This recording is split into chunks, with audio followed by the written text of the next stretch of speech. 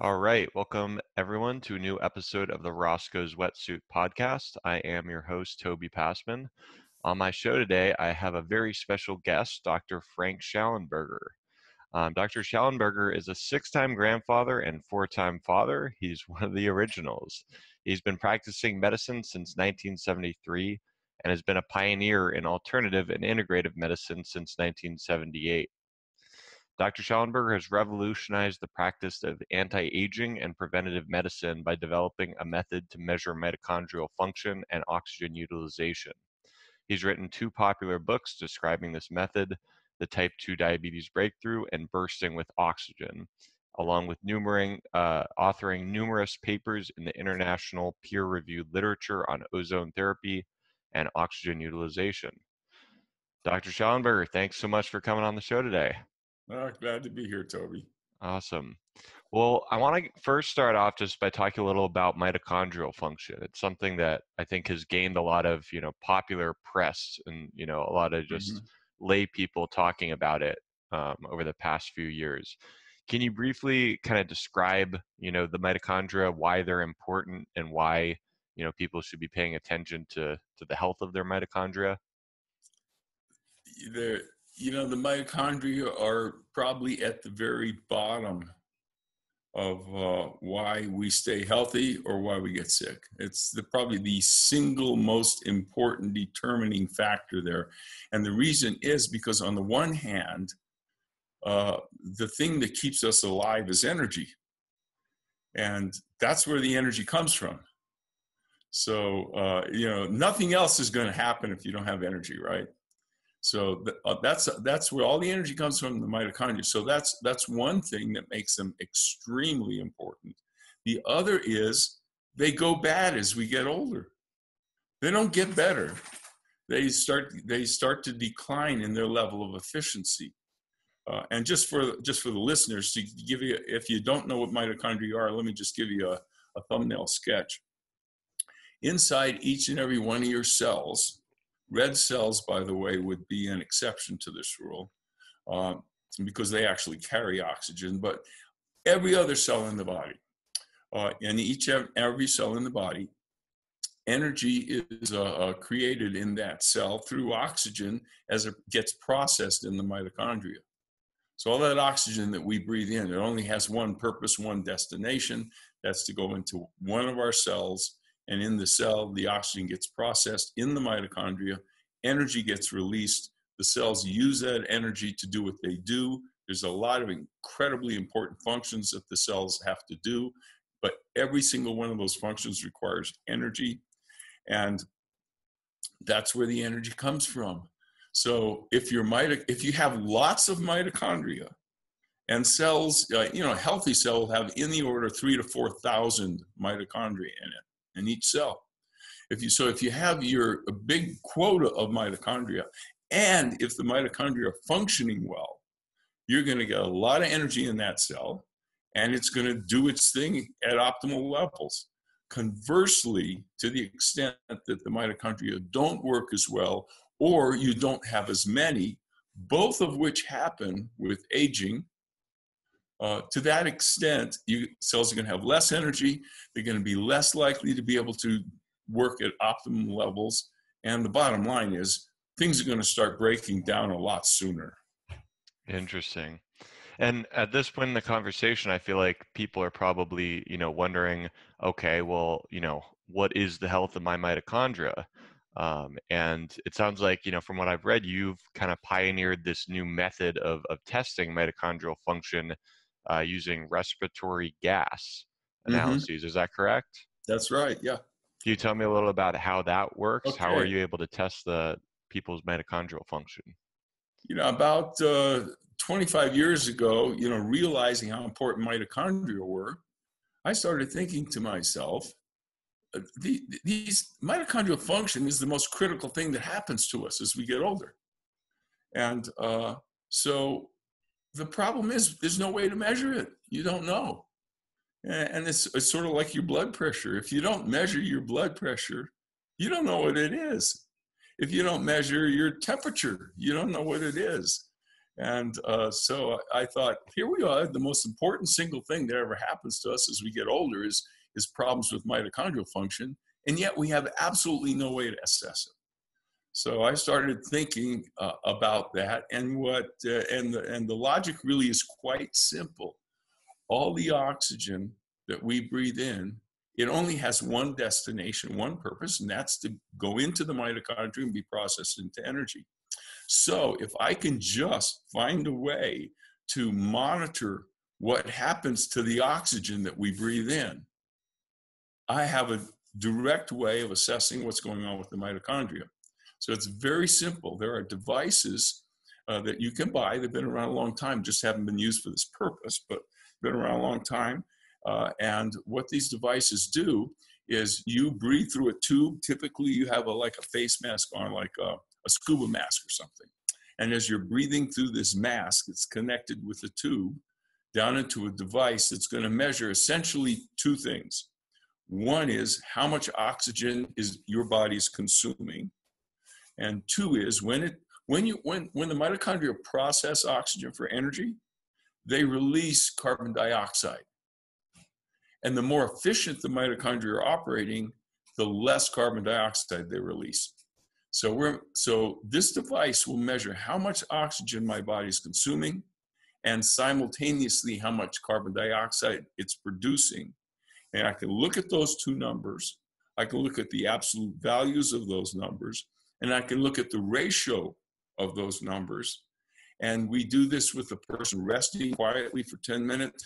We put them on a bicycle and we work them harder and harder and harder for approximately, say, 20 minutes, something like that.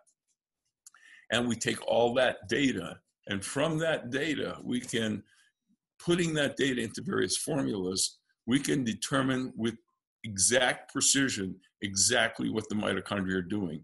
How are they producing? Are they processing a lot of oxygen or just a little bit of? I can tell you exactly how much oxygen they're processing, and with exact levels of efficiency, exactly how efficiently they're doing that. So I'm curious, with all of this data now and the testing, what are, say, the biggest things that you've found? I guess we can come at this from both angles. What are the biggest things that you've found with this testing that improve mitochondrial function or take away from mitochondrial function, besides aging, which we already mentioned? Yeah. So yeah, I mean, that's like the holy grail, you know, trying to find out how can I optimize my mitochondrial function? Because ultimately, we want to get to be really, really old people with really, really youthful mitochondrial function. That's the goal. That's the end zone. Being really old, but the mitochondria are functioning like they're new and young. That is so possible. For example, what's fresh on my mind is a guy I saw maybe 4 weeks ago. 86-year-old man. I've been working with him now for almost 12 years. 86-year-old guy. And he has the mitochondrial function of a 32-year-old. Exactly the same as a 32, your average 32-year-old. And now, how is that possible? He's basically functioning, even though he's 86 years old, he's basically as functional as the average 32-year-old.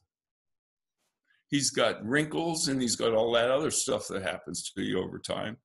But in terms of functionality, ability to do what he wants, the way the brain works, the way he detoxifies, all those things, he's like a 32-year-old. So it's very possible. So having done this for some 20 plus years, I mean, that's the first thing I wanted to know. What do I need to do to improve mitochondrial function?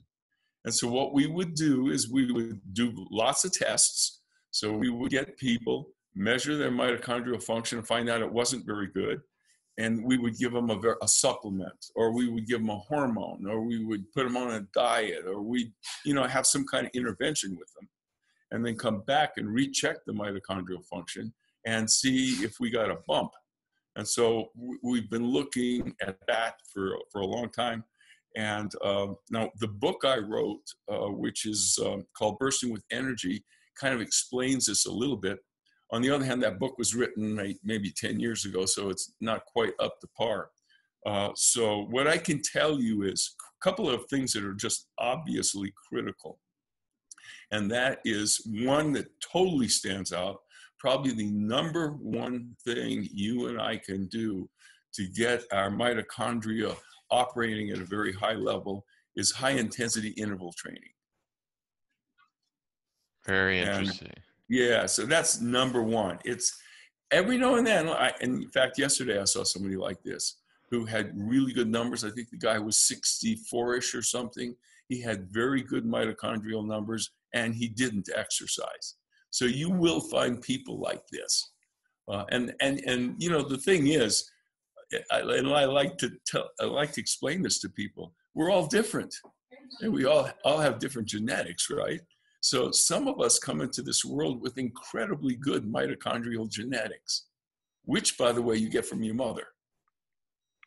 Some of us come into the world not so good, you know. So now this man that I'm talking about, he happened to be a very good athlete as a young man. And so that automatically clues you in. He probably was born with really good genetics. Right. And from the mitochondrial standpoint. So that's probably how he got to the point of being 64 years old, not exercising, and yet has pretty good mitochondrial function. On the other hand, you're going to have somebody else who was not born with genetics like that. And their mitochondrial function is going to be A1 dependent on high intensity interval training. So that'll be number one that we look at. The other thing is surprising to me, and might be surprising to a lot of the listeners, but this caught me off guard. I didn't realize I was going to see this, but if I take your mitochondrial function and I measure it and it's looking really good, and I turn around and I give you some carbohydrates to eat. Now, normally when we test this, we test it in a fasting modality, just to control for food. But let's say I give you some carbohydrates to eat. Could be an apple, could be a peanut butter and jelly sandwich, whatever, doesn't much matter. Bring you back in an hour and retest your mitochondrial function. 85% of the time, it'll be significantly depressed. Because for the majority of people, there's about 15% of the population that is not like this. But for about 85% of the American population, carbohydrates absolutely suppress mitochondrial function. Wow. So that's crazy, huh? It is crazy. You know, these days we hear a lot about this, but back 20 years ago, you know, we didn't really, people were still pushing how great, wonderful carbohydrates are. Right. Well, it's interesting to think about, I mean, how, you know, oftentimes you think of like carbohydrates as an energy source, you know, as a fuel source, yet when we're testing the mitochondria, it's actually showing, you know, they're slower energy production after consuming that, which is very surprising. Yes, it's really surprising. Now, the truth is that people are different. So in your mitochondria, the way they produce energy from oxygen is the oxygen interacts in the mitochondria with either fat or with glucose, which is basically carbohydrate broken down, right?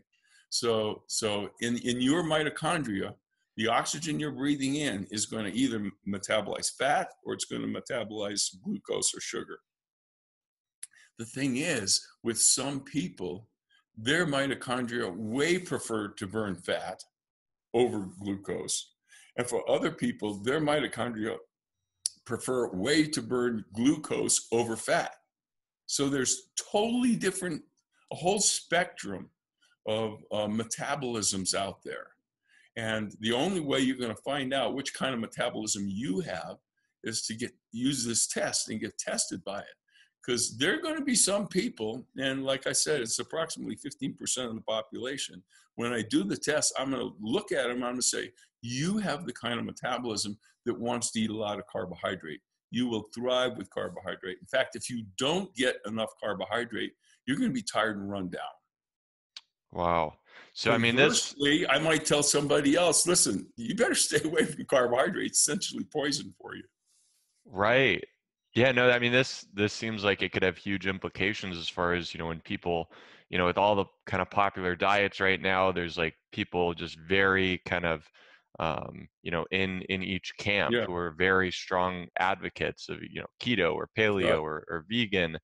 And it's like, now what we're coming to find out with genetics and, something like this test, it seems like could be really helpful as far as, showing someone, okay, this is the correct diet, what you're going to thrive on the most.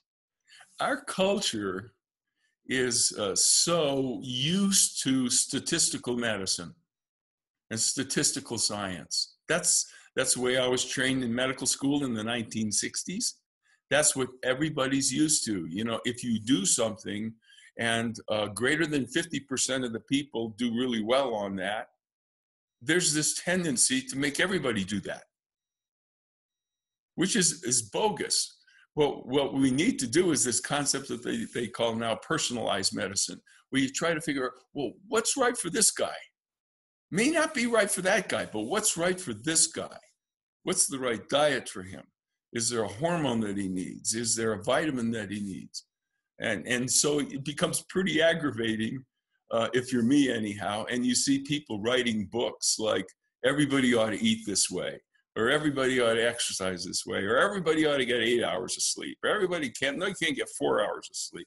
It's so different and it's so varying that you really have to test people to try and figure out, what's right for them.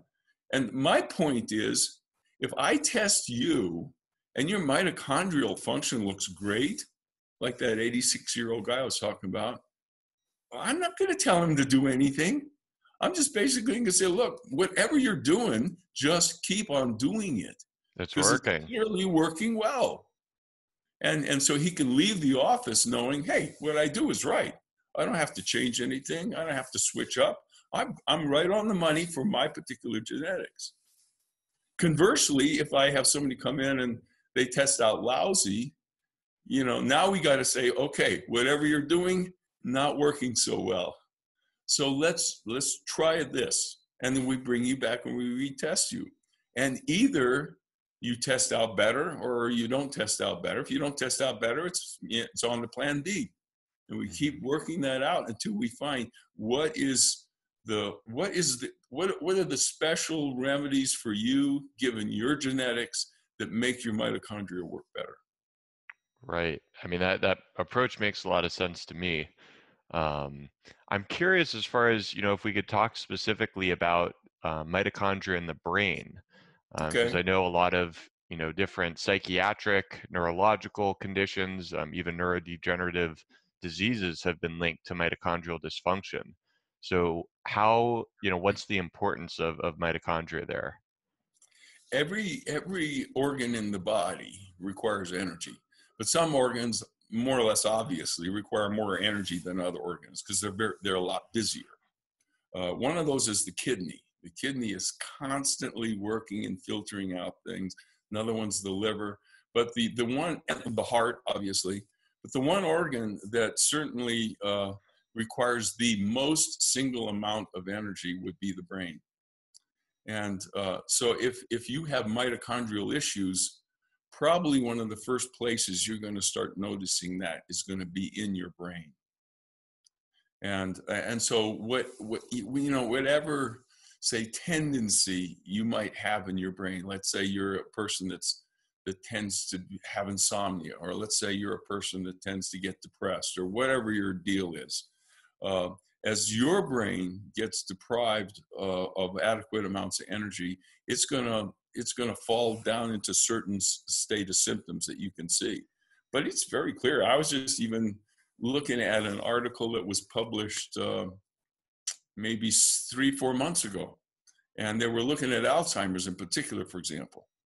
And there's these plaques that form in the brain of Alzheimer's that come from these things called amyloid proteins. Turns out that what these researchers were able to show is that our brains make these amyloid proteins when the mitochondria aren't functioning well. Mm. So as you and I get older and we start experiencing the decrease in mitochondrial function, which can start around the age of 35. But by the time you get to be like 60, 65, it could be fairly decreased. Your mitochondrial function could have dropped down very significantly. As that's happening, you're putting more and more of these amyloid beta plaques into your brain. And depending on your genetics and susceptibility and such, you may be that guy that gets Alzheimer's. Whereas if you didn't let your mitochondria go down, you could have probably avoided Alzheimer's.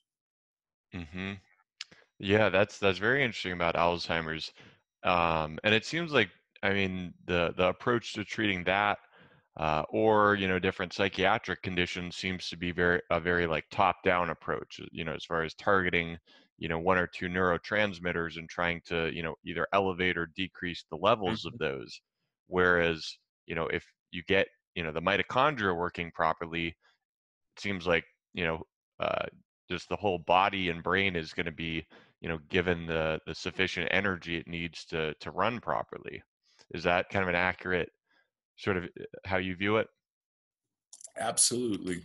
I think listeners can probably appreciate this a little bit because they could probably just think of their own experience and ask themselves, when was the last time I knew or heard of somebody who is in really great cardiovascular condition, i.e. good mitochondria, okay?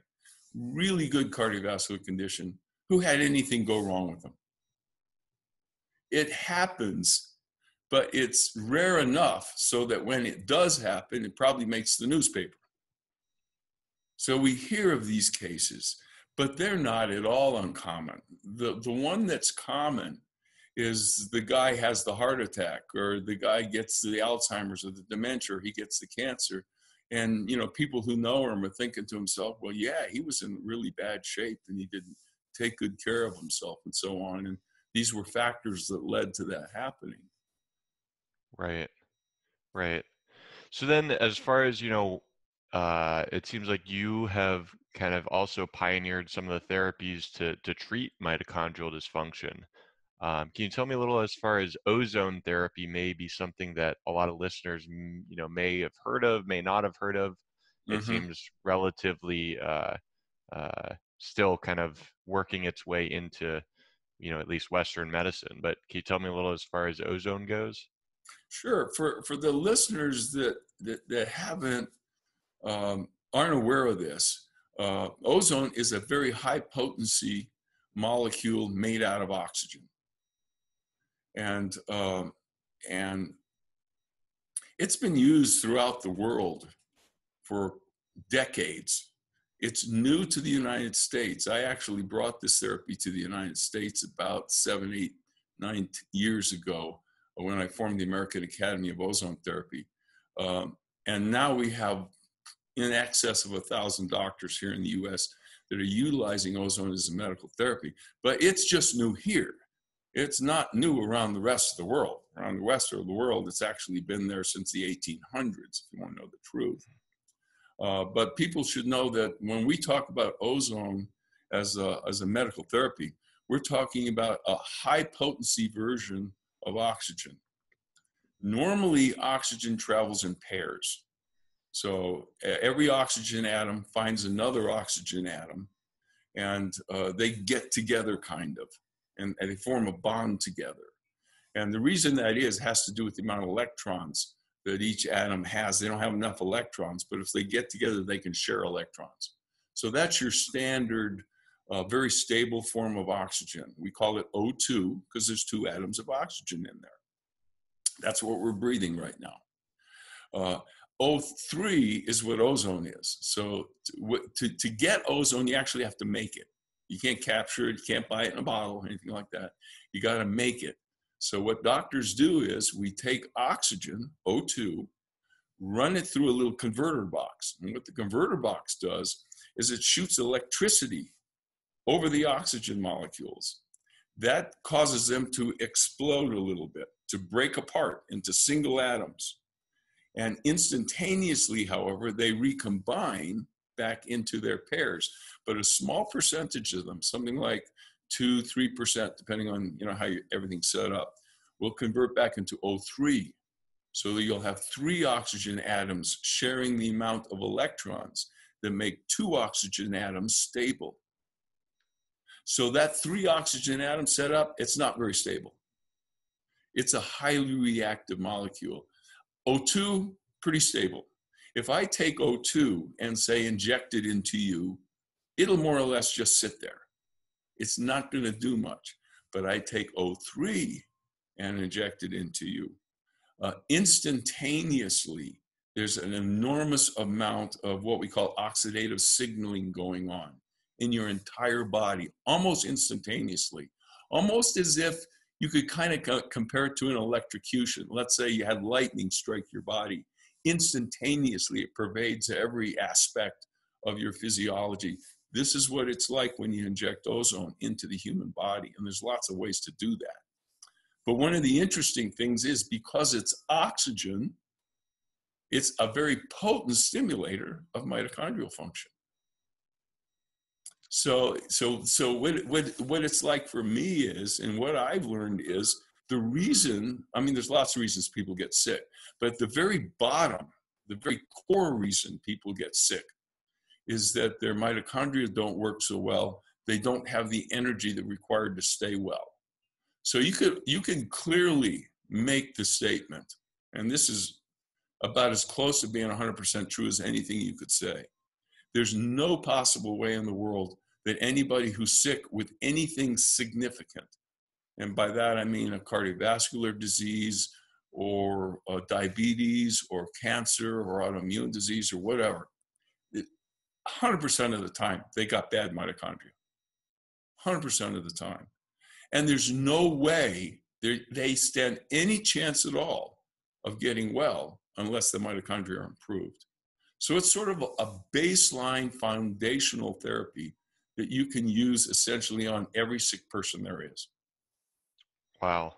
So I'm curious because from what I've read about ozone, it is what they call like an oxidative therapy, right? Yeah. Where, you know, most people, I mean, what gets all of the kind of popular press coverage is, you know, antioxidants, you know, the vitamin C and glutathione, you know, all of these being antioxidants, and people thinking that is a good thing.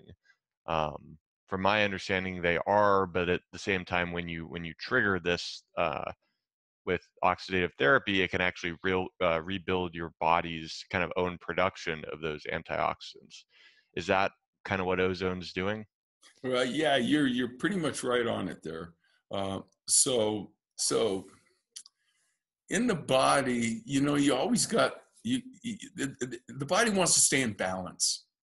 So these bodies were created with a whole series of systems that when one thing comes along and throws us out of balance, we've got another thing that's going to come along and bring us back into balance almost instantaneously. So what we have in the body is we have things that, we have systems in the body, for example, that will make your blood pressure higher. Then we also have other symptoms that will make your blood pressure lower. So that if it's too high, the lower systems start working. If it's too low, the higher systems start working. And I just use that as an example because this is, I mean, thousands, if not millions of times across the board with all kinds of things.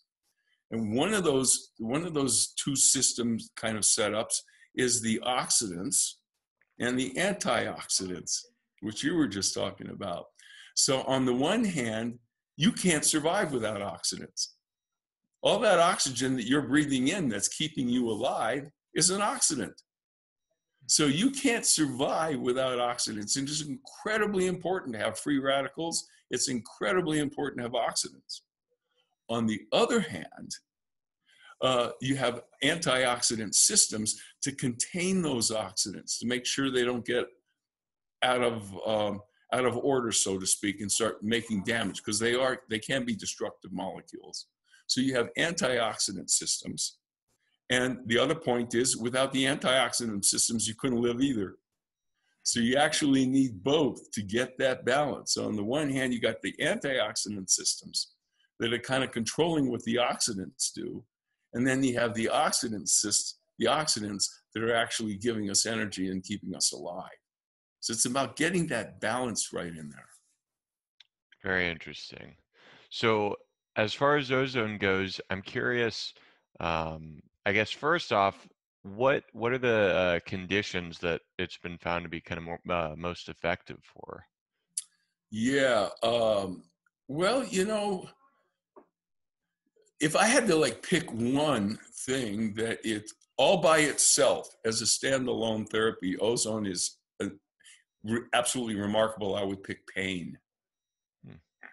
Pain is there's a lot of factors that go into why we have pain, but I'm talking more or less about chronic pain, pain that won't go away, never heals. And at the very bottom of what causes chronic pain is decreased mitochondrial function. And that's why these areas never get better. So, you can go out and fall down and tear your rotator cuff or something. And you fully expect that within a matter of 1, 2, maybe 3 months, that rotator cuff's going to heal and you're going to be back to normal again. But there are going to be a lot of people out there that are going to hurt their rotator cuff or some other part of their body. And then they're going to wake up like 9, 10 months, a year later, and they're going to think to themselves, you know what? This isn't getting better. It's supposed to be getting better, but it's absolutely no better now than it was 10 months ago. Maybe it's even worse.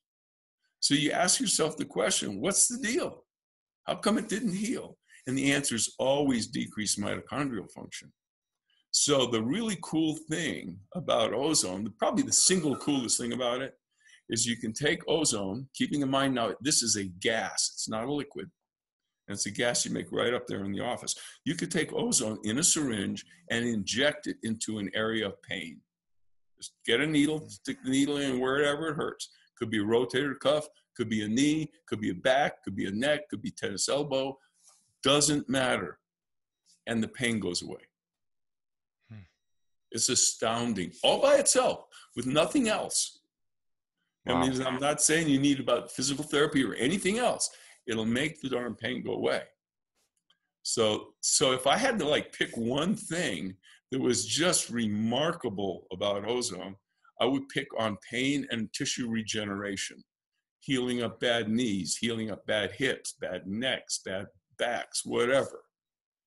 But the point is, I want to say that in other areas, say like cancer, cardiovascular disease, autoimmune disease, infectious disease, where ozone isn't necessarily a standalone therapy, it will certainly make everything else work tons better.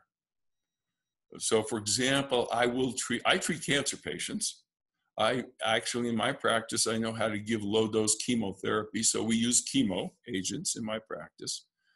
We do detoxification. It's a collage, of all the kind of the conventional medical stuff and more of the alternative medical stuff. Put the whole package together in my practice. And I can say without a doubt that when you take chemotherapy and combine it with ozone therapy, the combination there is amazing. Hmm. You get very few of the side effects you conventionally see with chemotherapy. You don't get the immune system suppression you see with chemotherapy. The chemotherapy works lots better. And this could branch out to pretty much any specialty, where whether you're a cardiologist or a dermatologist or you're a macular degeneration, let's say you're an ophthalmologist. It doesn't matter what your specialty is. You add ozone therapy into what you're already doing, your results just got twice as good. Right. Well, it makes sense. I mean, at any condition that Yeah, involves mitochondrial dysfunction, ozone's gonna, play a part in improving that. yeah, it So, makes sense. It makes sense, and the common thing of, by the way, if you're sick and you got a problem, shouldn't you be eating really well? Are you going to go out and eat Oreos and McDonald's all day long? I don't think so. You need. So it's just in a way, it's common sense. right. What about as far as, ozone and say, more like the peak performance aspects of things? Mm. Are athletes, Olympic teams, are they using ozone? Is it something you can test for as far as a performance enhancer or? Well, you can't really test for it. I know that some of the European leagues have a rule against what they call doping with ozone. But the reality is this: these athletes, when you're up at that level of athleticism, your mitochondria pretty much top game anyway.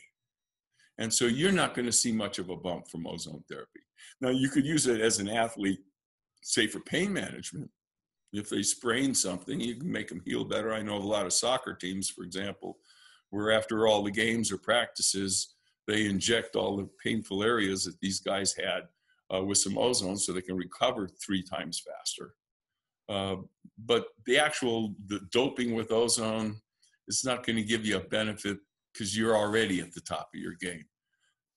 That stands conversely to your average Joe who is not on that level. He will benefit from it. He'll see a bump from it. Right. Okay. So that makes sense. Kind of Yeah. bringing people who have depressed mitochondrial function, kind of bringing that back up to Yeah, but optimal. these athletes, they're already up here. I mean, you can't Right. hardly push them any higher. Right. Right. So let's talk now about as far as another kind of condition that's sort of plaguing, the Western world, being type 2 diabetes. You Mm. wrote an entire book on it, and I'm curious as far as, how ozone ties in or just mitochondrial function or other stuff that we haven't talked about yet. But what is kind of the Western medical approach? They seem to be getting it completely wrong as far as treating diabetes, since it's still such a huge issue. So what's your take on that? Yeah, they really do get it wrong. They got some good ideas. There's some good medicines out there and such, but the whole approach is wrong. And the reason I wrote the book about diabetes is because diabetes is the classic disease example of decreased mitochondrial function. There is no way you're ever going to get diabetes if you have good mitochondrial function. It's not happening. So this epidemic that we're currently seeing, even in kids, as you know, has to do with the fact that there's things out there that are apparently ruining our mitochondria at a much faster rate than they used to get damaged. And so the focus always wants to be with diabetes, improve mitochondrial function. Now, if you remember, we were just talking about how oxygen produces energy in the mitochondria by either combining with fat or with sugar. So you see, sugar's right in there. And the problem with diabetics is their mitochondria won't allow them to burn the sugar. And so their sugar levels can build up. They have to burn fat. Diabetics are the classic type of people who in their cells prefer burning fat. They don't want to burn sugar, and which is okay because they can't. So they want to burn fat. So a diabetic is the classic person that wants to have a diet very high in fat. Now, some of the listeners may be hearing me thinking, oh, this guy's a nutcase. He's telling me to eat a lot of fat, when in fact, everybody's been telling me for the last 40 years to eat less fat. Fat's the bad guy. Yes, and I am telling you, eat lots of fat. If you're that person, if you're the person whose cells prefer to burn fat and you eat glucose or sugar or carbohydrates instead, you're going to get diabetes. In all likelihood, if you have the genetics for it, you're getting diabetes. And that's why we have so much diabetes. Because for the past 20, 30, 40 years, everybody's been telling you, all the so-called experts, don't eat fat. It's really, really bad for you. And what you want to eat is all these carbs because they give you this tremendous amount of energy. So great. So we all go do that. Now we got a diabetes epidemic. Right, right. I mean, it seems like hopefully things are starting to shift. I mean, it seems like, I don't know, the past 5, 7, 10 years Yeah. since the whole kind of, the way I got into being interested in all this stuff is sort of from Dave Asprey's work, Yeah. with bulletproof and biohacking, with that kind of being a big movement as far as the high fat goes. Yeah. But I mean, it seems like with, ketogenic diets are nothing new. From my understanding, they were used to treat, kids with intractable epilepsy, right? Back in the Absolutely. 60s or 70s. So Well, it goes actually back to the 20s. the 20s. Yeah, 1920s is when that paper was first put out. Wow. So we've known for a Yeah. while the benefits of at least some people eating good amounts of good healthy fat. Yeah. Interesting. Do Yeah. So you? yeah, Asbury is, probably he's been the guy that's put this on the map. So you have guys like me out there that are doing all the research and the clinical work, but it takes somebody like Dave to come along and write the books and get it out there to people so they hear this new information. Because without Dave and people like him, all they're doing is getting information from the vested people that are already in the system and want to promote diabetes.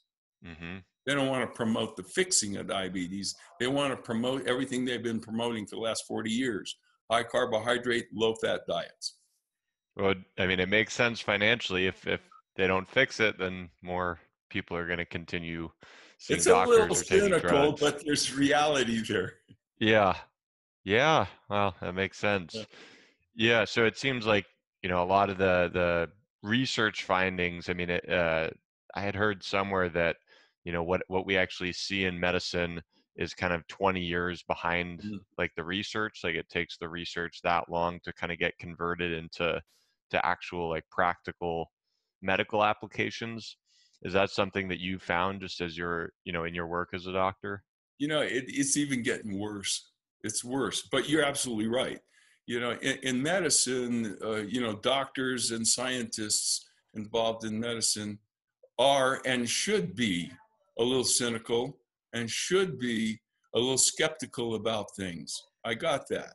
That's the way we ought to be. We shouldn't like just grab onto the first thing that pops along and give it to everybody like it's wonderful.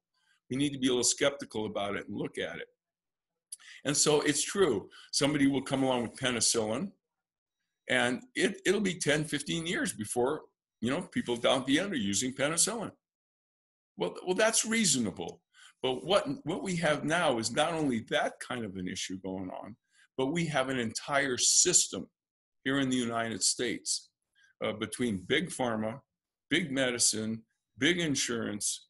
We've got this system that absolutely promotes everything that makes money.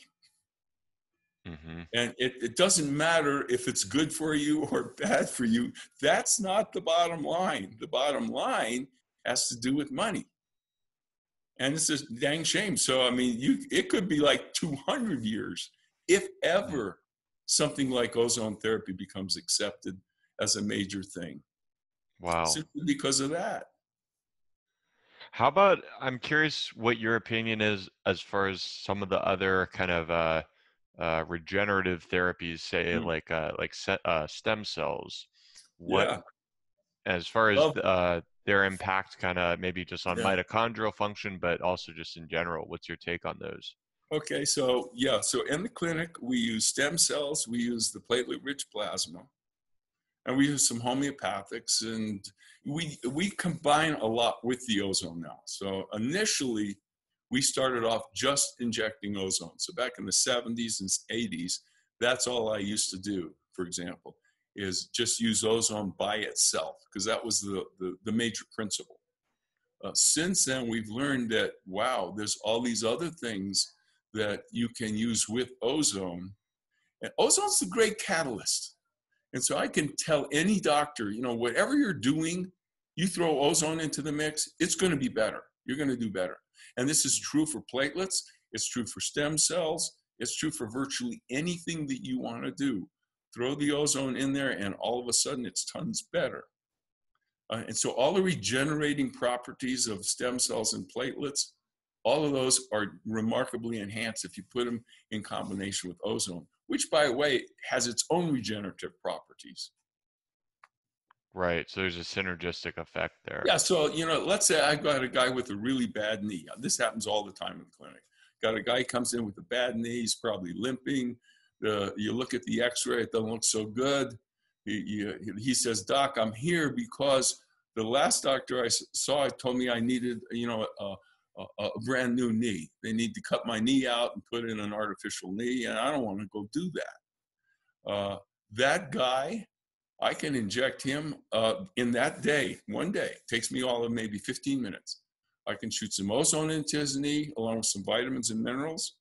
I can then shoot some platelets into the knee. I can then shoot some stem cells into the knee. And in 4 months later, he'll be walking around like there's not a problem. And if you Wow. look at the images, you'll see growth of cartilage, you'll see repair of ligaments and repair of tendons. It's pretty darn remarkable. Wow. Yeah. Yeah. I mean, it's crazy to think what else is kind of possible as far as, with the sort of alternative or functional medicine. What are there any other kind of like looking into the future? What are any other kind of therapies? Do they stand out to you as super promising, or just kind of where do you see the field going? Yeah, it's a good question. I think, ozone's always going to be there because it's one of those fundamental things. It's like eating right, sleeping right, exercise. They're always going to be part of the program. That's not going to vary. But ozone is particularly helpful as we get older and stuff starts breaking down, like your knee, or maybe your brain's not quite as sharp or whatever. It becomes more important as we get older. In terms of what's up in the future, I'm thinking, well, these stem cells have been a game changer. They've just the cord-derived stem cells been an absolute game changer in my practice. I can fix things I never used to be able to fix before. So I know that's going to get better, and they're going to come out with, you can take these stem cells, by the way, and you can train them. Hmm. It's illegal here in the US. So the FDA won't allow us to train them. But you can, the technology's there. You can take the stem cells and put them through a series of treatments that will make them regenerate bone, or make them regenerate brain cells, or make them regenerate something else, whatever you want to do. And then once they're trained, then you can take the new trained stem cells and probably do some outstanding stuff. I'm thinking of macular degeneration, which even to today is very difficult to treat, certainly in its advanced stages. And I'll bet you a nickel we're going to see them coming up with some stem cells that we can inject into the eye or around the eye or something like that to fix that particular problem. Right now, we're putting not stem cells per se, but these things called exosomes, right into cerebral spinal fluid for dementia, for cases of dementia and cases of Parkinson's. And I'm aware of a physician up in New Jersey who has been taking exosomes and injecting them straight into the brainstem. Wow. I can't do that in my clinic because you got to have a whole special setup to be able to do that, But yeah, so wow. So here he is. And I've seen him take a guy with Parkinson's who was fairly progressed and turn him around in about 5 days. With the exosomes. By taking those exosomes and shooting them right in, somehow right up there around C1 and the bottom and the brainstem. Interesting. Can you Yeah. just briefly introduce kind of what exosomes are doing? Yes. So our ideas of stem cells are changing a little bit. We've always had this concept of stem cells as being cells that can differentiate. They call them pluripotent stem cells, but can differentiate into other cells. So let's say I have a stroke. Some of my brain cells are dead. The concept has been my stem cells are going to go to that area, and they're going to literally turn into brain cells to replace the ones that are dead. It turns out that that's probably not what's going on in an adult. In infants, newborn babies, and maybe kids up to the age of 6 or 7 months, that's what happens. We know that happens. But for us, once you get to be, past 4, 5, 6 years old. We don't think that's what happens anymore. We think what happens is the fact that stem cells contain thousands of little bubbles called exosomes, EXOSOMES. And these exosomes contain DNA fragments, they contain proteins, they contain growth factors, they contain cytokines, all kinds of these regenerative sorts of molecules. And what happens is that when I get the stroke and the stem cells go to that area of my brain, they release all these exosomes out into the tissues. And then these exosomes, with all these growth factors that they have in them, cause that area to regenerate and repair. So we have a little, so basically what I'm saying is, in adults, our current concept of stem cell therapy is that the stem cells are just sort of the transport vehicle for the exosomes. It's the exosomes that are really doing the healing. So why not just take the exosomes? Why actually inject the stem cells per se? Why not just inject the exosomes, which is what you can do now, because you can go out and buy exosomes too. Wow, so that could really be huge as far as you mentioned the doctor in New Jersey, using that to treat neurodegenerative conditions. I wonder, as far as psychiatry, neurology, other possible things that could be helpful for. Yeah, we're kind of working on that, in the sense that we are now taking certain people, self-included, who don't ostensibly have anything wrong with them, and injecting a bunch of exosomes into them just to see what it happens. Wow, that's a fun They're experiment. entirely safe, so we can do it. And so it's going to be interesting to look at that and get somebody who's chronically depressed and inject a whole bunch of exosomes and see if it doesn't go away. It just might. Wow, Especially, by the way, if you pre-treat them with ozone therapy for about 3 weeks. That's another thing we've discovered. If I'm going to give the stem cells or the exosomes to anybody for regenerative purposes, if I pre-treat them and get the mitochondria up and running really well, and then put the stem cells or exosomes in there, the results are a lot better. Wow. Awesome. Well, this has been a fascinating discussion, Dr. Shallenberger. I've enjoyed talking with you and having you on the show today. Okay. Can you tell me a little, as far as if, any resources, if listeners are more curious about finding out about your work or your books, where would you direct people to? Okay, yes. So they could go on to YouTube and just plug in my name, Shallenberger, and I must have 20, 30 different videos on there that cover almost everything that you can cover. They can go on Amazon, plug my name in, and they'll see I've got 4 books out there, most of them about ozone, but some of them touch on other areas. They can go to my website, which is antiagingmedicine.com. And on there, I've got a video page, and they can access other videos that talk about all kinds of things, from thyroid to adrenal to, cancer or whatever. And also I have a newsletter. I should mention that. We've got some 50,000 people that subscribe to this newsletter every month. And it's a fully referenced newsletter. So people, if they want to, can go and look up the references and make sure I'm not just giving them a bunch of hogwash, that I'm telling them the real deal. It's called Second Opinion. So people could go to secondopinionnewsletter.com and sign up for the newsletter. But between all that, there's a lot to be learned. Absolutely. Yeah, there's some great resources. And if you guys enjoyed watching today's episode, go ahead and like and subscribe to our YouTube channel. It's Roscoe's Wetsuit. Also, you can listen to the audio version of the show on Apple Podcasts, Spotify, iHeartRadio. So go check out either version. Also, follow us on Instagram. We are Roscoe's Wetsuit Podcast.